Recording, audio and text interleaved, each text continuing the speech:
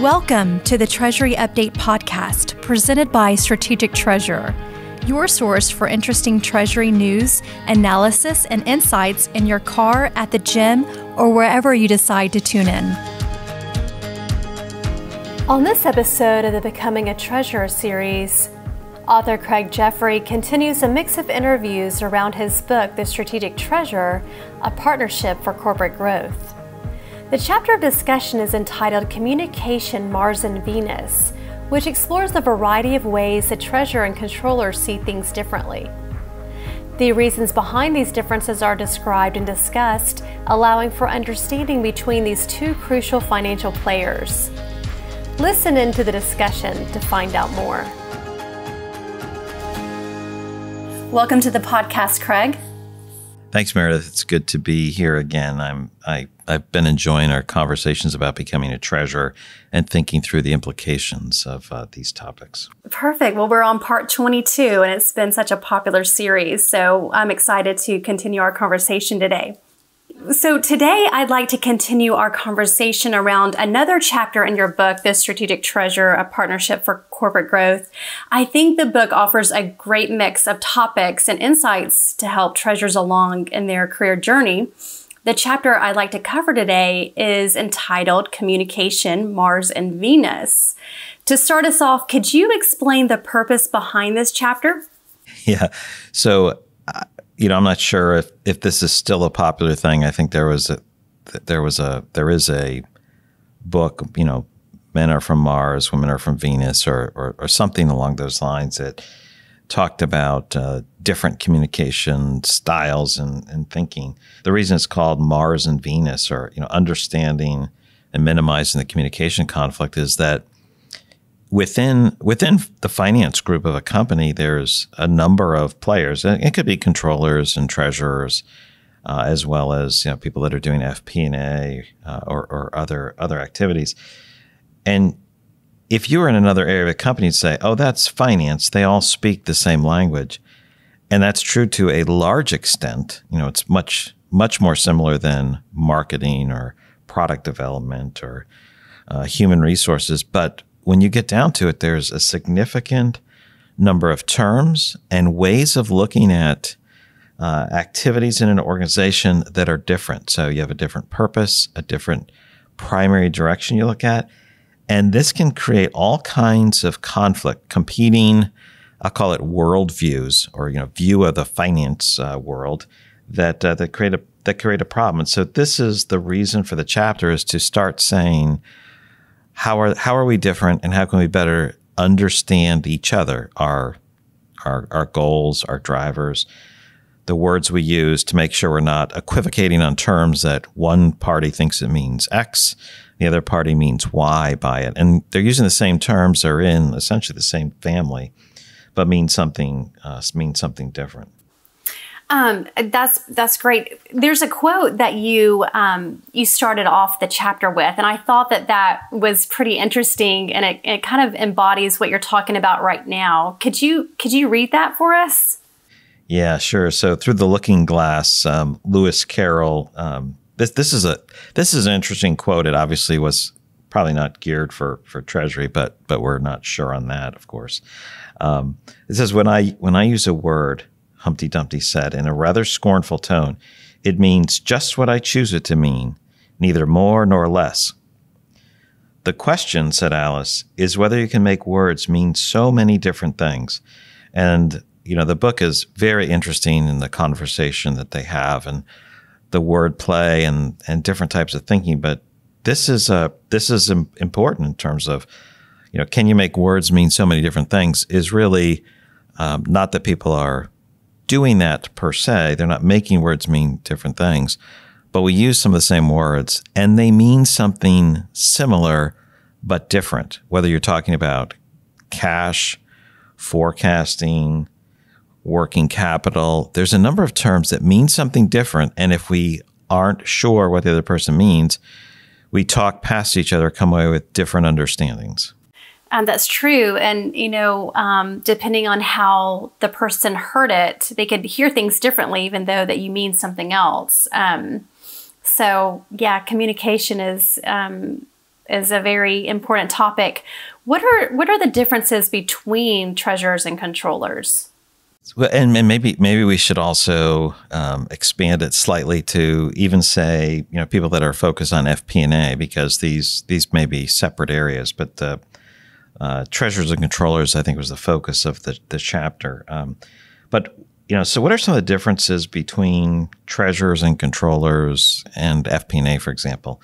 So a couple areas are the focus of what they do, their views on control, what their reason for being in an organization is, and perspective. So some of the differences, and I don't want to overstate this too heavily, but if you think about what direction are people looking at, the primary orientation in terms of time, the controller, accounting, primarily accounting and controller function is to make sure that the financial controls of an organization will accurately report the financial performance, that it'll be auditable, that it'll clearly reflect what's going on. And, it's recording primarily historical activity. And so the view is primarily historical. It's looking left, so to speak, if we go left to right in terms of time. That's the primary orientation. There's certainly forward-looking aspects of it as well, perhaps from a budgeting perspective, especially when we think about FP&A. They tend to look at the future, but we'll get into some of those distinctions in a moment. The treasurer is primarily oriented towards the future. What does our cash position need to look like over the next week, month? What does our balance sheet need to look like as we expand out to 2, 3, or 5 years? How am I going to ensure that the organization has liquidity in the future? So that's a key distinction. One is looking back to make sure things are accurately recorded and tracked. Problems can be detected, that there's longevity of the financial statements. And the other is looking to make sure that liquidity is, protected, available. The balance sheet will support what the organization is trying to do. So those are two very related items. And certainly the treasurer looks back at history to see what's going on. Controllers will look to see what are expected activities occurring for the quarter, and that their reporting will be accurate. But that's a core difference in terms of how their head is turned towards historical and towards the future. Both are vital. So that's one area. Another would be in the area of control, and this is easily overstated. So I just want to say some qualifications up front, so people aren't yelling back at their listening device for the podcast if I seem to be overemphasizing it. But on the control front, oftentimes the controller group wants to make sure that their controls will detect a problem and to some extent prevent problems, but it's heavily oriented that they can certainly discover problems that exist. So it's detective controls tends to be the orientation of the controller function, and many of them do quite a bit on the preventative controls as well. Treasurers are geared on protecting payments from a preventative standpoint. They have to stop money going out the door. There's much more immediacy. They tend to have access to a far higher level of payments because they're doing treasury payments. So these are larger payments. They have access to a greater amount of funds. So they have to make sure that they have good preventative controls. They want to set up the banking structure to support good controls while supporting the accounting functions of an organization. And that's a fairly notable difference in terms of what they're doing and how both of them fulfill those types of roles. Those are a couple of the different purposes and perspectives of an organization. Who looks after the most liquid assets of the organization, the cash, near cash, debt, borrowing. That's the domain of the treasurer. Who looks after the recording, the financial statements, the process, the general ledger, the books of the company. That's the controller, and these are both vital roles that support each other, using some of the same terms. But those are a couple of the differences to get us started. Thanks for that explanation. Going back to communications, given they use the same language of finance and even identical words to mean different things, isn't it a ripe environment for miscommunication? Yeah, and that's like the reason. That's a huge part of the reason for that particular chapter. So some of the words might be, forecasting, working capital, cash, and there's quite a few others. Sometimes we'll do presentations and step through a bunch of these. It's more like a therapy for finance people. But if you look at cash, the formally trained accountant says, well, there's a generally accepted accounting principle definition of cash. And, this is how we record it. We have to comply with it. This is our framework for understanding it.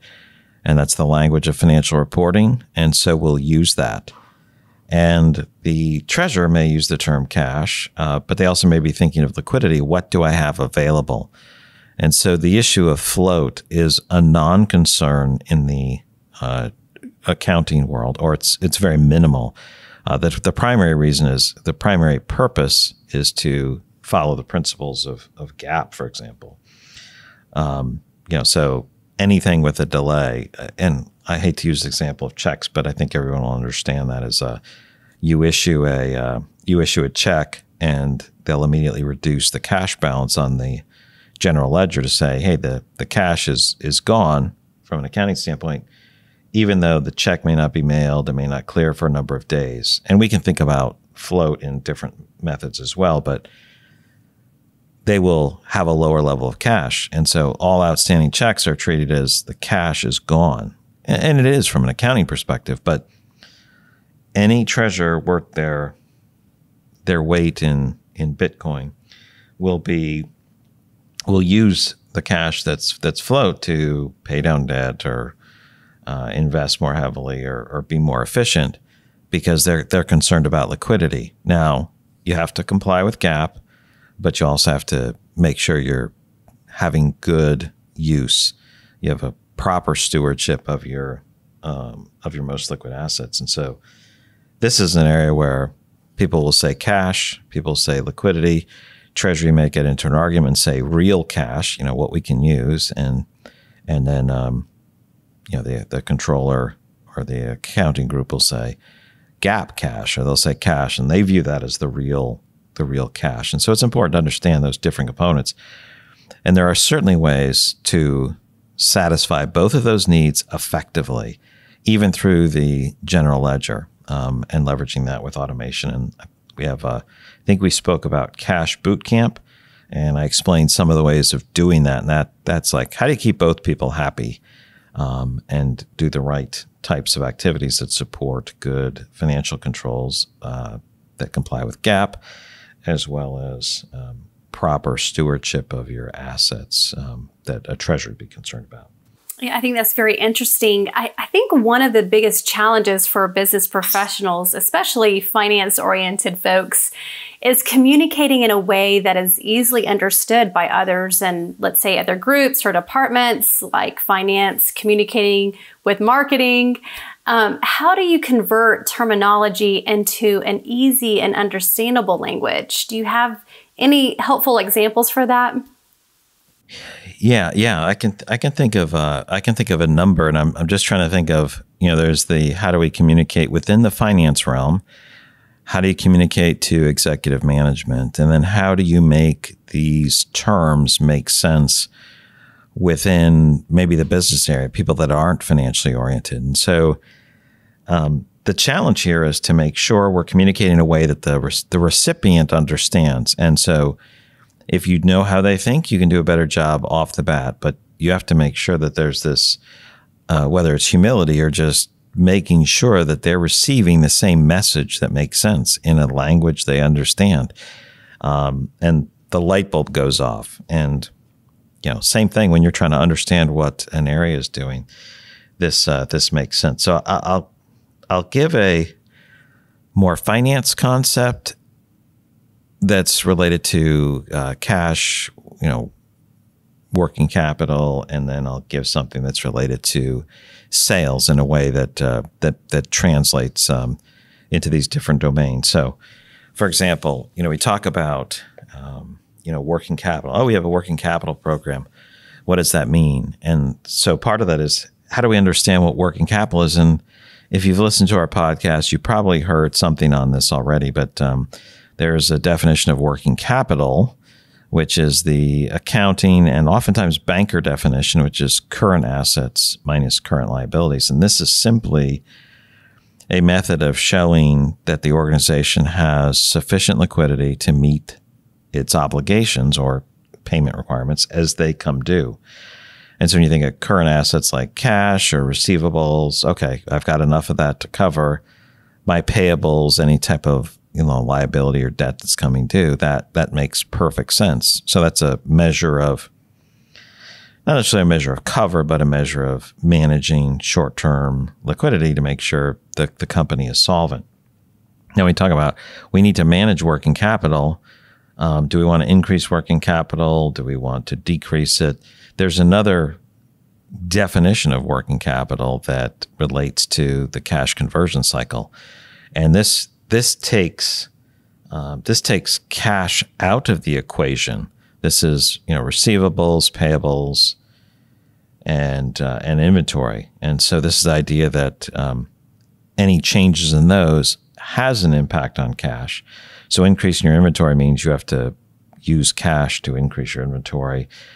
You draw down your receivables by collecting better, and you generate more cash. And so there's those three items resolve themselves to cash. And so if we're talking about we need to optimize working capital, it's really thinking about, how do I speed the business process up for converting money into inventory, into products, for example, in let's say a manufacturing environment, to receivables, and I collect that. And inherently, the treasurer knows that it's far better to have cash than accounts receivable. You can spend cash that's in the bank account versus a receivable, which you may or may not know when it's actually coming in.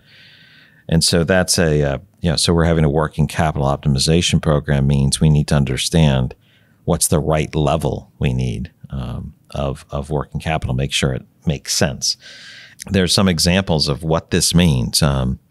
Someone who's in charge of procurement, for example, another finance area, may have all of their goals weighted on cost, how well they negotiated things, and they don't care about the time value of money.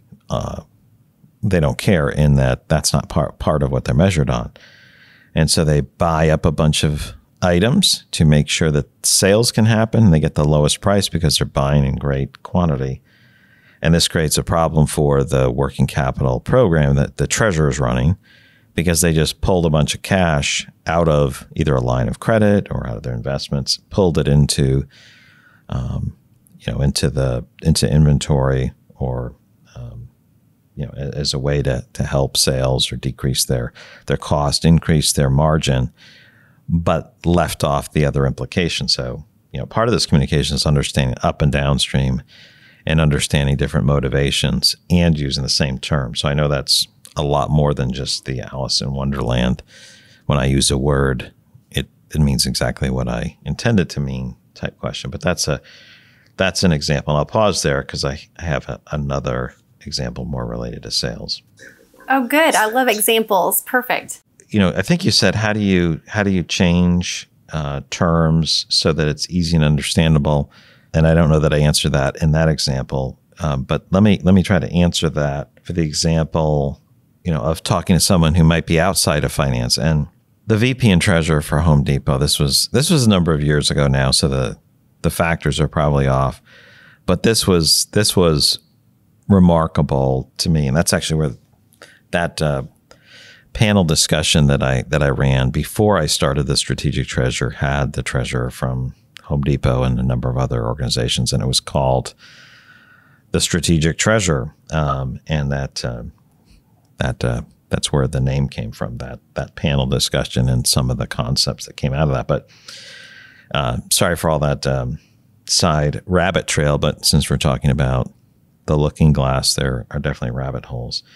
But they were talking on the sales side. They said, how do we communicate the need to drive revenue, for example, and put it in terms that make sense? And they talked about, if everyone who comes through the line at this huge home improvement store comes through the line, picks up $1 worth of stuff at the register, whether it's a bottle of water, a small screwdriver, whatever those things are, that whatever's sold at the register, if everyone who comes through picks up a $1 worth of goods or services, that will increase revenue. I think at the time it was almost exactly $1 billion. And that's pretty easy to understand. So if you're like, hey, we're going to pay attention to making sure that stuff at the register is available, that's $1 billion. I don't know how many stores that's equivalent to, but just being wise and thinking about how do these things work, that can make someone who's not finance oriented at all turn their heads and say, wow, that's significant. That would be, maybe that's equivalent of, I don't know, 10 stores or some such number, but it's very, very significant, a way to increase your revenue by helping people understand your actions have an implication.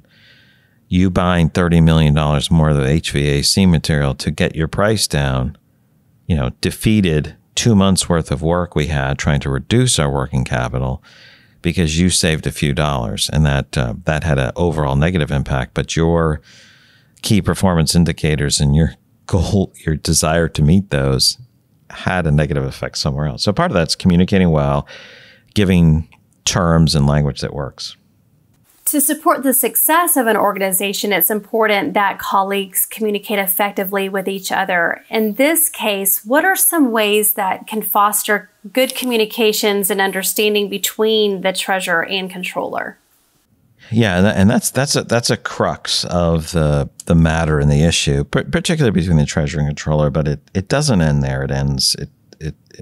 I don't know where it ends, but it certainly includes communicating with the rest of the executive group who may have no finance expertise, but you still have to communicate in a way that helps them understand. That's your job, to communicate well. And so when we think about treasurers and controllers and treasurers, effective communicators, not just finance communicators, but they'll have clarity in what they're communicating.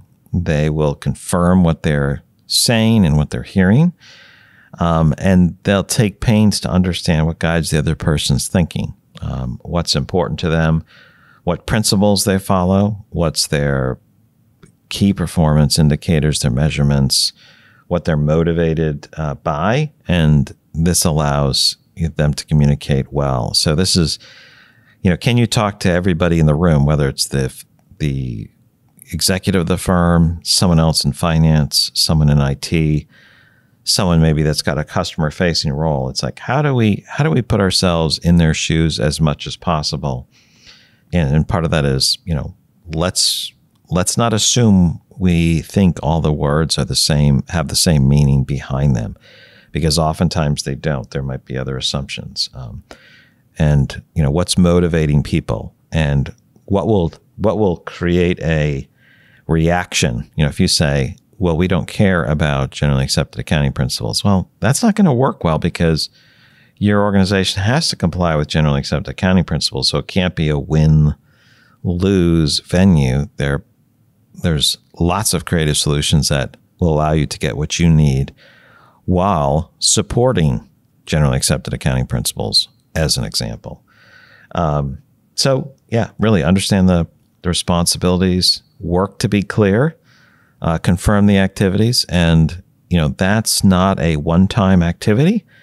It might require multiple points of contact and be seen more as a process, not just an event. Let's take a look at some finance areas and talk about who should drive what. Let's start with cash and liquidity management. Any thoughts around that? Who owns cash? Who owns liquidity management? That's clearly in the treasurer's domain. They have specific responsibility for that. But they don't own or have everybody in the organization that has an impact on those areas or can influence how quickly cash is collected or how things are dispersed. So they should drive the measurements there, make sure that the communication is clear, and understand the stewardship role of protecting access to the most liquid assets and promote good stewardship, good use of those assets throughout the board. So that's clearly a ownership by treasurer. And so they need to drive effective use. And they need to convert that because there's other activities that will have an impact on both cash and liquidity. Everything from inventory to sales to margins on activity. And it needs to be resolved or communicated in a way that the other areas understand the back and forth aspect of those activities. And, treasury, if we talk about, well, maybe broader liquidity management has an influence on working capital, or working capital has an influence on liquidity. If you try to tighten things up too much to reduce working capital, you can prevent sales, reduce margin, and create a negative trend in that way too, because you're focused only on finance, not on the business at large. So it's not just treasury needs to help other people understand treasury, and they do. That is their role. But they have to make sure they understand the business, the overall effect on the organization. So it's everyone has to be a learner of what the others are doing. What are some other ways to minimize conflict between treasurers and controllers? Have you experienced any situations in your career? Of conflict or minimizing? Both. Minimizing the conflict. Minimizing the conflict. Or maybe both. Feel free to share. Well, it's how do we apply that concept of speaking the language of the other person? My formal training was in accounting, but don't tell anyone, but I don't love accounting. I love treasury, but it's necessary. And, I guess there's a couple aspects. Let me give you some meandering comments as background before I give an example of that. Is, when you go through accounting and you're studying and, you hear the language of finance is accounting. And, I swallow that whole. And, as we've gone through my career and worked with many, CFOs, controllers, head of GL, finance people across the board, it seems like it's pretty clear that accounting is the language of financial reporting. And it's essential that you understand the language of financial reporting. That's crucial. And the language of finance and the language of treasury is a little different. But that language, the treasury principles that come about, and liquidity management and risk management, and some of those areas, that's the language of finance. And so the language of finance, the language of financial reporting can be different. And we need to understand that. I think most people, as they're approaching being a treasurer or controller, they understand some of these different aspects. There's a significant difference between, income on an income statement and cash flow. Because we lease something versus we purchase something, the income statement may look the same in a particular year, but you bought something and spent, $5 million in CapEx on it. You have $5 million less cash versus you're leasing something for $1 million that year and have $4 million more in cash. So I think there's an aspect of we want to understand the language differences and where things go on. But I found when we're trying to optimize something for treasury, and you have to get things done through other areas, whether it's accounts payable, the controllers group, a business area. You have to understand what's going on and be able to explain things in their language. So if we're trying to say, we want to be able to see float through our financial statements, and we want to be able to record things through the system. If you get in an argument about, well, that's not according to GAAP, you're not going to win that argument if you approach it that way, because you're saying break generally accepted accounting principles. And you don't want to do that. You want to say, well, here's what GAAP says, and here's what we need in Treasury for better visibility, improved performance, improvements in forecasting, whatever. And here's how we would like to do it.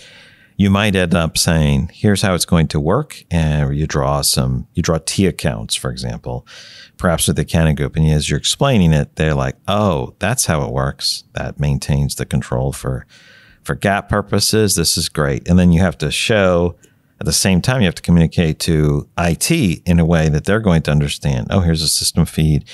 Here's how the file is balanced and controlled at this point. And they're like, oh, okay, I get that. So you have to be able to talk in a language and in a way that the others will understand. And maybe you know their language well, maybe you don't, but asking questions and restating things in ways that the others understand really makes things go a lot smoother. So don't just assume everyone has the same lexicon in their head of, words and hierarchies of understanding in your own head. It is always the same, because it's not. It's easier to talk to people where there's like a lack of diversity of, in this case, diversity of terms and, maybe your pedigree in a business. Hey, I like it when I talk to people who can understand me exactly as, having shared experiences in cost accounting or treasury or AP or whatever. But we have to think about that.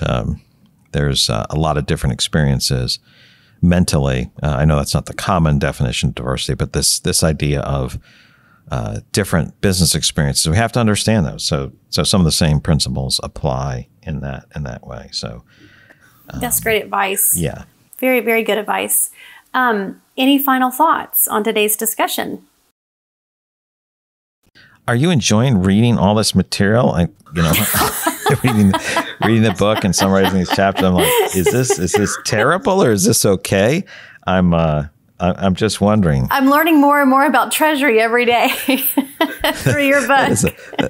That is a good answer. I remember when I was a kid and I was writing. I don't know if I've told you this, but it was early, and this was I want to say maybe it was 5th grade or 6th grade. I can't remember, but I wrote something about is solar power a viable alternative source of energy, and I wrote this whole thing. My mom looked at it, and she was an English teacher, and she said, "Oh my." And she literally took scissors and cut, and I don't think we used paste, but she cut and taped stuff to new papers to rearrange what went on. And obviously I got better at writing and organizing thoughts as time went on. Then when I wrote the book and it was published, I gave it to her. I was like, oh, she's going to read it. She's going to read this book on Treasury. And she didn't. She didn't. She looked through it until she could find the first grammar or punctuation mistake. Thankfully, it took her a while. She said, "Oh, here's an error somewhere," and then she was done. Then she was done with the book, and there was the little boy in me was a little bit sad, and I was like, "Yeah, that would be a horribly boring book to read if you weren't in there." So that just shows you the. Yeah, that's where I was coming from with that. I'm not sure why. I love it. Why I went down that course. That's great. No, I love it. That's a great way to end this episode today. Craig, thanks so much for taking the time to share some more insights from your book. And I look forward, as always, to catching up soon. All right. Thanks, Meredith. Take care. You've reached the end of another episode of the Treasury Update podcast. Be sure to follow Strategic Treasurer on LinkedIn. Just search for Strategic Treasurer. This podcast is provided for informational purposes only, and statements made by Strategic Treasurer LLC on this podcast are not intended as legal, business, consulting, or tax advice. For more information, visit and bookmark strategictreasurer.com.